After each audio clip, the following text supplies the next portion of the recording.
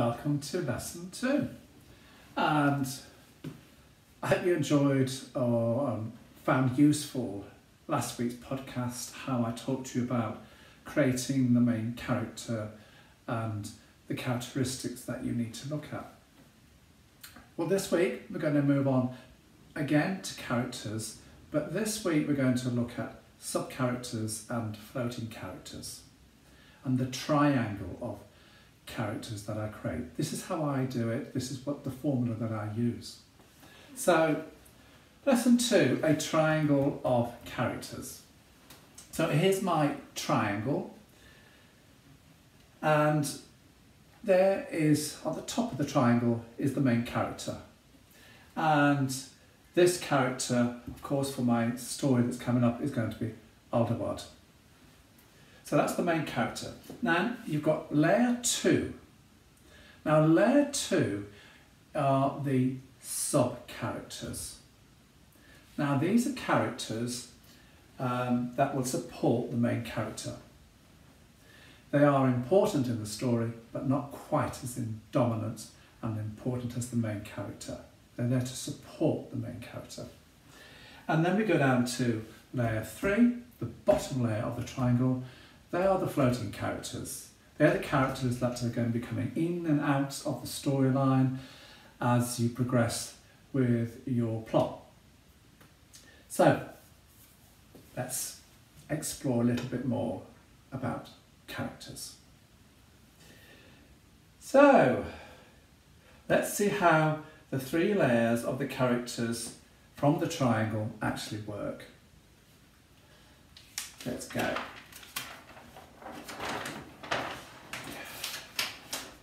So the main character, as I said, I covered off last week, and if you want to refresh how I did that main character, then go back to podcast 1 and go and have a look again.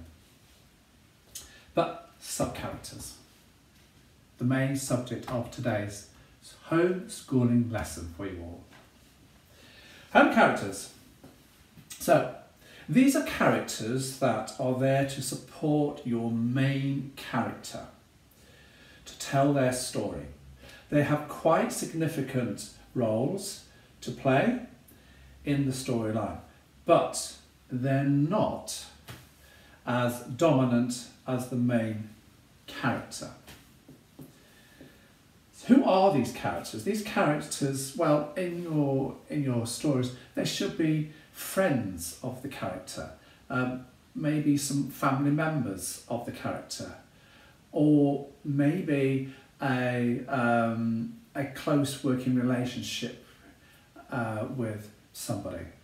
They are the sub-characters. They're there to prop up, support the main character, to tell the story that you're getting across to your readers. The sub-characters can be animals, and in some of my stories they are animals. But main characters can be animals as well. Yeah. So let's turn over. So when you have a look at my book, The Smart Kids, you'll see that the main characters have no more than 2 or 3 sub-characters. That's all that you need.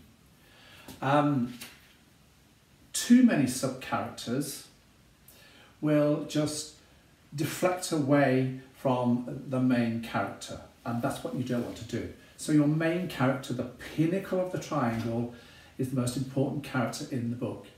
But these characters, the sub-characters that sit underneath the main character, they're just as important, but you can't put them in front of the main character.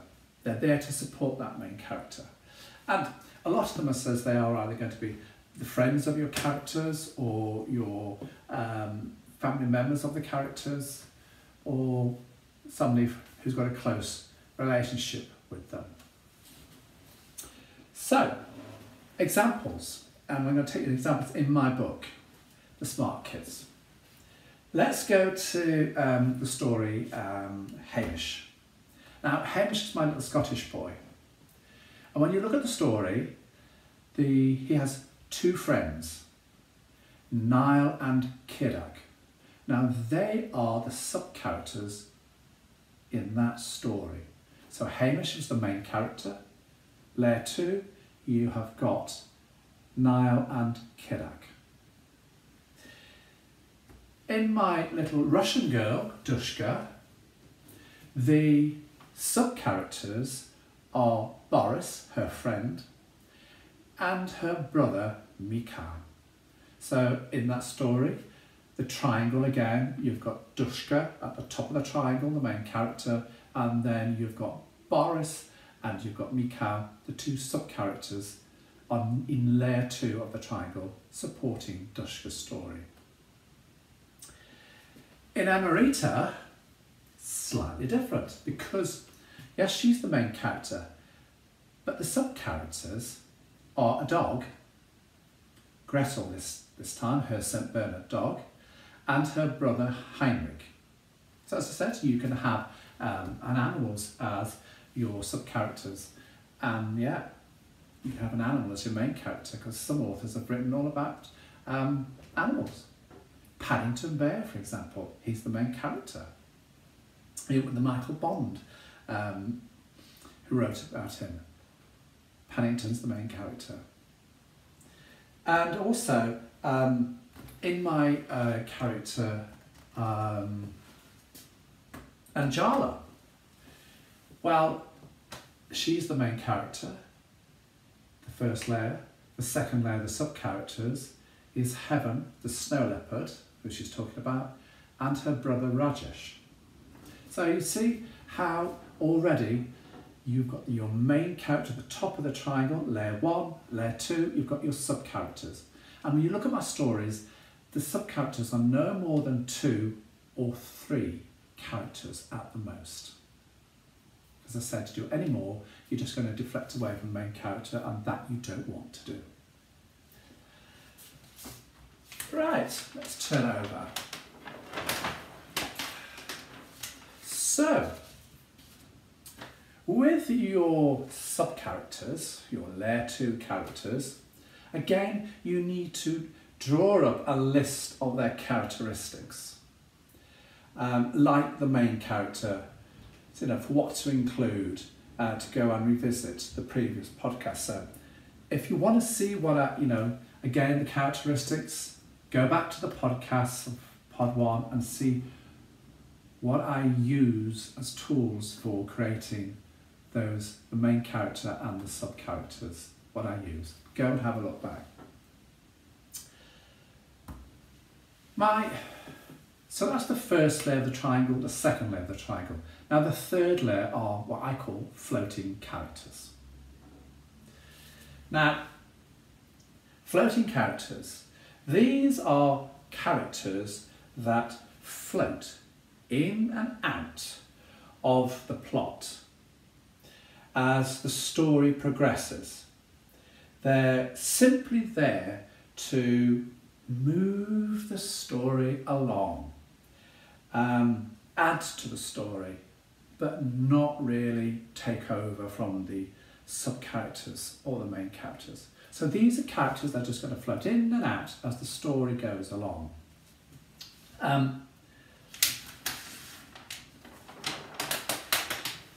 So when you introduce a new scene, and you can create these characters instantaneously, on the spot, create them. But when that scene in your storyline finishes, those characters just disappear. And you don't have to explain to the reader why they've disappeared. You don't have to explain to the readers why you've brought them in. They are just there, floating in and out, to add to the story, to give a little bit more interest to the reader to see what the story's about. There are a few more characters. And when you are creating these floating characters, you don't have to, I certainly don't, you don't have to go into the same detailed characteristics, because they're just in and out. So you don't have to detail, age, what they wear, what's their personality, what's their family background. None of that. You don't have to do it because they're not in-depth characters like your other two layers in the triangle. So that's the difference really between this bottom layer of the third layer of the characters in the triangle, the third layer, and the other two layers. They're just there to float in and out and support the storyline. So, in my book, Smart Kids, as a couple of examples, Hamish, say for example, well, there is a character there called Mrs. Mackay. She's a floating character. It's when the boys, Hamish, Niall and Kiddat, come back off the moorlands and they come back into the village. She's the village shop proprietor, post office proprietor, and she spots the three boys coming back from the moors, and she stops and says, "Guys, where have you been?" And they're a bit dubious to tell her where she's been. And she invites them in, because it's very early in the morning, into behind the post office scenes to have a bit of breakfast. But as soon as they hear about the story of the millionaire man, about who's come up to do the chase of the stag Rufus, they go out the door. That part of the story finishes, that scene finishes there and then. So Mrs. Mackay, the floating character, has gone.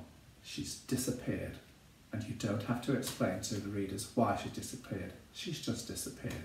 She appeared and disappeared. She's a floating character. And another little example is in my New Zealand story of Anaroo, the teacher, Mr. O'Connell. He is there when Anaroo says he's going to be the coach for the rugby team that Anaroo wants to join. And it's just a brief conversation between Anaroo and himself about making arrangements for joining the team, what time the team meet up to do their training for the rugby. But once that scene has gone, it's only about half a page long in the story. The character Mr. O'Connell, who all of a sudden appeared, has gone. He's slipped away out of the storyline and he doesn't come back into it. There's no need. He's done the job that I wanted him to do. He was a passing by character. He was a floating character. So those are floating characters, and I hope that you are starting to see the different characters that when you write a book, a story, the types of characters that you need to put in. Your main character, your sub-characters in layer 2, and in layer 3, your floating characters, ones that just go in and out and disappear and reappear sometimes, but they're not main characters, they're not sub-characters. They're there just to support the storyline as you go through the scene. So hopefully by now you're starting to see how I build my characters in my stories. Not a smiley face, just put a smile on all your faces, and mine. Right, like last week when I did the main character, I then reflected and told you all about Alderwood, the main character of my Icelandic story. So here I am coming back to doing exactly the same thing, putting the story, the characters of my next story to you, so you can see how I'm using the main character, where the sub-characters fit in the story, and where the floating characters are going to fit into the story that I'm writing. So here we have layer 1 of the triangle of characters. That is Alderwood. He's the main character. He's in layer 1 of the characters. He's the only one in that layer. Layer 2, the two sub-characters that he's got. I told you he'd got friends, Haldor and Fanna. Well, they are the sub-characters. And here they are, Haldor, Fanna. Two friends. That's what they are friends. And they are the sub-characters. They support Alderwood, the main character. Layer 3 are the floating characters. There's no names to the characters down here because they're just going to be characters that are going to create as they go along just to fit the storyline. And they're going to be either family members or they are going to be members of the public or somebody who's got a close relationship, maybe, yes, with the main character. But they're just going to be in and out characters. So, main character of the triangle, sub-character, Haldo and Fana, and then the floating characters. Let's see what they're going to be about.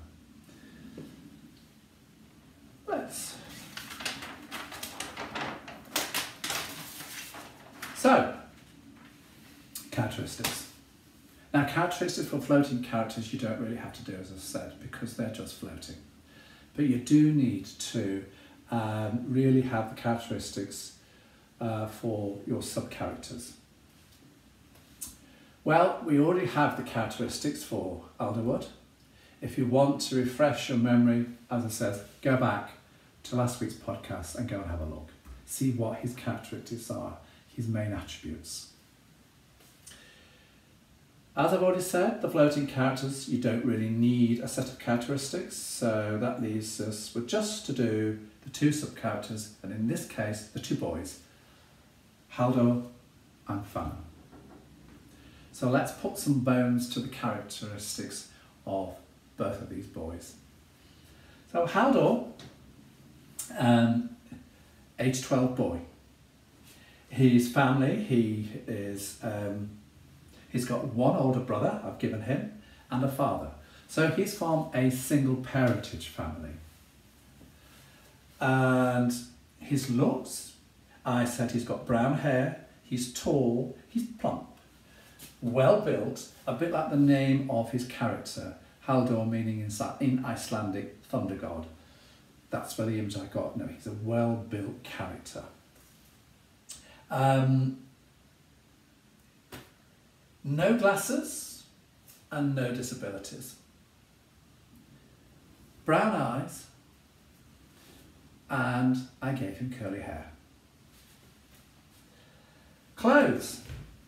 He has a red hand-knitted jumper with Fair Isle patterns on. He has multicoloured Nordic socks. He has an orange waterproof coat jacket, brown walking boots. He has matching blue and yellow striped scarf and hat, and he has blue jeans and he has blue woolen gloves. So those are the clothes and the style of clothes that I've given him and the colours that I've given him as well. What the colour of his clothes? That's important. Because remember, if you switch the colours and you've forgotten about it and you can't remember what colour scarf they're wearing, what colour shoes they're wearing or what type of shoes they're wearing, because I say walking boots here for all of the characters, your reader's going to pick it up and it doesn't look very good. So that's why you need to list it down and stick to your character's characteristics. But you only have to do the characteristics for your main characters and your sub-characters. I said his friends are Alderwood and Fana. That fits. Personality, he's a straight talking cool guy, shy around girls. Hobbies and interests, fishing, running, swimming. So he's a bit of a sports person. School, well, he goes to the same school as Alderwood and Fana. Pet, no pet. Phone, I gave him an iPhone 11. And the house wears a red two-storey wooden clad house in the middle of the village where all the characters come from. Fana, now he's a different character because you need your characters to be different. Because if they're the same, it doesn't add any value to the story. So you need to have different characters that bring different characteristics along so that you can talk about those different characteristics. So for Fana, he's aged 11. Yes, he's a boy. His family, mum and dad, only one sister and one brother. and they are both younger than him. So he's actually the eldest child here, whereas you'll find out that Aldowod was the youngest. And looks, I've got Fana down as tall, skinny, blonde, wavy hair, blue eyes, no glasses and no disabilities. Clothes, I've given him a blue hand-knitted Fair Isle pattern jumper. I have given him yellow gloves and scarf, and the hat's is a pom-pom hat. I have given him, they're all woolen because that's what you find in Iceland. They are woolen clothes, woolen jumpers, woolen hats, woolen scarves. They wear them, so that's why they are woolen. And the Fair Isle patterns that you see, a lot of the kids there wear the Fair Isle patterns because that's what they wear in Iceland. I gave him black jeans and I've given him a dark brown walking boots. So you can see the difference already. They've got different clothes, different colours. It just adds a little bit of interest. And another, let's have a go to the friends. He's obviously got the friends are Aldowod and Haldor. Personality. Now, this is slightly different because Fana is a reflective, thoughtful, sensitive, shy, introvert character. He's different from the other two. So can you see how I've put a softer, gentler character in here? Because he's going to bring a different aspect to the story. School, he goes to the same school as Aldowod and Haldor. They all go to the same school. It's the village school in the fishing village. Hobbies, he loves reading, fishing and drama. And if you look at the hobbies, they really do reflect the personality because you haven't got that sporty person here. You know, so he's not going to be doing swimming or rugby or skiing or things like that. He's the reflective, thoughtful kind. He's the person going to be reading the book. He's the one that's going to be, into drama. And fishing, he's shy. A lot of fishing people are quite, shy people. They like to go out on their own. So that's why I put fishing in. So you can see he's a different character to Aldowod and he's a different character again to Haldor. And you need to have different characteristics to your characters. I gave him an iPhone 7. He has a hamster called Thor. Again, this is a small animal and it's reflecting on the personality, be reflective, thoughtful, sensitive, introvert. And he's a reading and drama person, so not into a big dog or anything like that. He's different characteristics to the other two. And the house, I said it's a 3-bedroom, 2-storey house, colour yellow, on the outskirts of the village. It's a wooden clad house. Lots of the houses in the Nordic countries, particularly in Sweden, Norway and Iceland, they are wooden clad and they're quite colourful. You see them as, painted in red colours, blue, green, yellow. And when you think about it, that's probably been done because they have a lot of dark nights, so to have bright colours cheers them up a bit. That's what I've understood why they've done it. When you go and look at pictures of other houses in Iceland or Norway, those two countries in particular, you'll see the wonderful colours of all the houses. So that's why they are in the book, in the story, and I'm telling you what colours the houses are and what type of houses they are. So this really completes the sessions for character building. So just to summarise, you have your main character, you then have, that's in layer 1, and we've covered off all the characteristics of why I gave them to Aldowod in my previous podcast. If you want to refresh, go and have a look at that podcast. This week I've covered off sub-characters, which are normally friends, they're normally family members, or they are close relationship people. But whilst they are strong characters, they are not as domitable as the main characters. And that's important. Don't make them outshine your main character. And only stick to 2 or 3 sub-characters. And then we go down to layer 3, the floating characters. It says they just float in and out as the scenes of your plot move on. So they're there just to get the story going along. You don't have to explain why they've appeared, why they've disappeared, and you don't have to go into any characteristic details. You can just put them in and take them out and let them flow. That's what they do. So next week I'm moving away from characters, and what I want to do or talk to you about is the plot. Building the plot, the storyline. So that's what I'm going to do next week. I hope you've enjoyed how I work the characters out, the formula that I use, the triangle of characters. I hope that's some inspiration to some of you, and you're going to use that strategy that I use. Try it. That's all I say. Try it.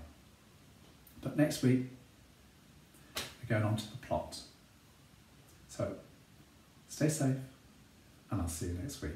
Thank you for listening. And don't forget, if you want to email me at jtc0658@gmail.com because you've got any questions or you want to talk to me about something, feel free to do so.